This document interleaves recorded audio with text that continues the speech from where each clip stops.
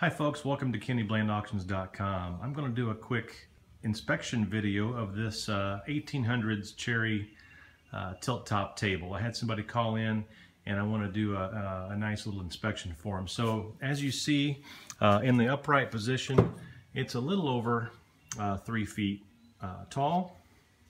And I'm going to flip this down.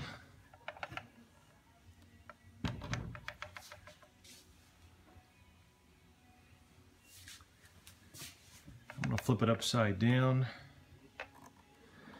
and I want to show you the pedestal because there is an antique repair on it, what I would call antique repair. So right here you can see the dovetailing in each of the 3 legs, and on 2 of the legs the little dovetail part has been what appears to be cracked off all the way, and then at some point re-glued back on. Let me show you this other one, which is right here, and it's done the same way. It's had a little crack, and this whole piece of wood has come off, and they've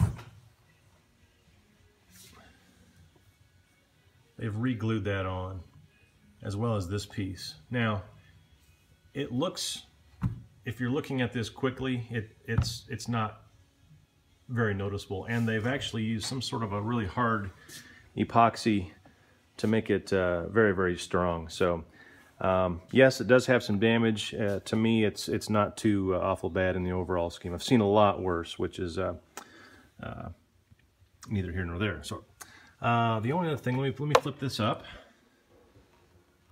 and let me show you what it looks like from the top view. And there's your 2 cracks. Okay, let me put this back in the upright position,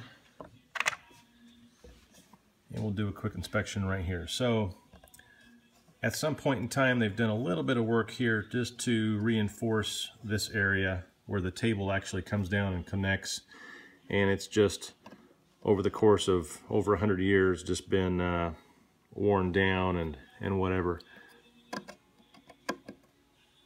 That's some sort of a metal substance they've put in there just to kind of fill the void, and they've added a little strip of wood right there on top and put 2 little wooden tiny dowel pieces in there.